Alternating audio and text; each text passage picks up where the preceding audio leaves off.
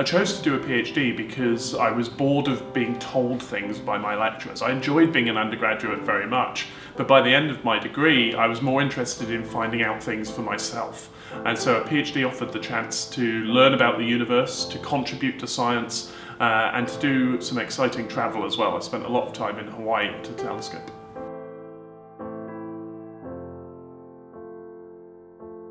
I think a PhD teaches skills that would be useful whatever you end up doing. It teaches you how to organise yourself, it teaches you how to cope with demands coming from all directions, and it teaches you to motivate yourself to get through what is fascinating but often rather hard work.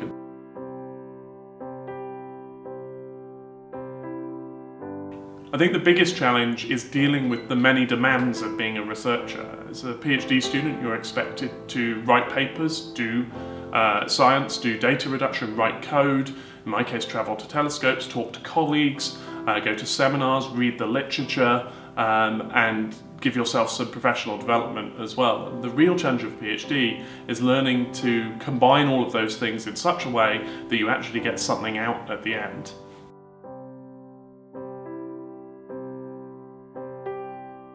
The best reason to do a PhD is because you love the subject that you're going into. If you can't think of anything better than spending 3 or 4 years thinking about history or climate science or computer science or astrophysics, then do a PhD.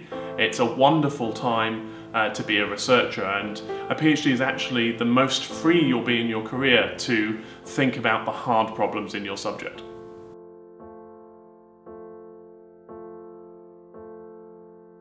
My top tip for anyone thinking of doing a PhD is to make sure you get to know your potential supervisor a little. That person will be setting your life goals for the next 3 years, and so it's important to make sure you've got the same idea about what you want out of a PhD and how you're going to work as they have.